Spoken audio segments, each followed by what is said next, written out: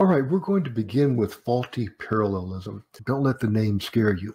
All it means is if two or more elements, the elements can be a word, a phrase, or a clause, are in parallel, they must have the same grammatical form. Let's illustrate. First, the easiest one to understand is parallelism in series. Children who study music must also learn confidence, a noun, discipline, a noun, and to be creative, we need another noun there in order for the three items in the list to be in parallel. Confidence, discipline, and creativity. Let's look at another one. This has to do with parallelism in pairs, where poetry features 1, many dashes, and 2, capitalizing.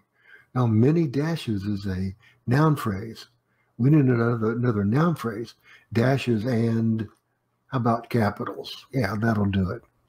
Let's continue with faulty parallelism. These have to do with the correlative conjunctions. The correlative conjunctions set up pairs, either blank or blank, neither blank nor blank. And the two blanks must be exactly equal. In other words, what is to the right of the first conjunction has to be exactly the same as to what is to the right of the second conjunction. Let's take a look. Nelson Mandela was, and here is our first pair, not only, what do we have? A noun, but also, now we've got a phrase, was a survivor. We need another noun there. So we have to get rid of the was. Not only a leader, but also a survivor. They have to be exactly equal. Okay, the agent told me, and here's the first correlative, either, and what's after the either? To change my flight. Or, here's the second correlative, or, what's after the or? Rent a car. So the first correlative is followed by to change, and the second correlative needs to be followed by to rent. What is on the either side to the right of each correlative must be the same. Now here are parallel items linked with another kind of conjunction. These are than or as adverbs used as conjunctions. Let's take a look at them. It's easier to speak in abstractions than grounding.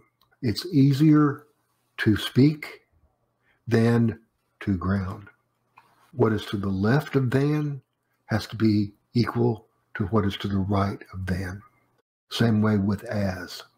In native cultures, to write down a tribe story, infinitive, is not the same as keeping track. What is to the left of the as must be the same as what is to the right of the as. And so we could change either one, doesn't matter.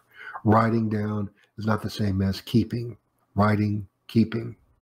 All right, well, thanks for watching. And for the other videos on the other 5 deadly errors, please check out this playlist right here.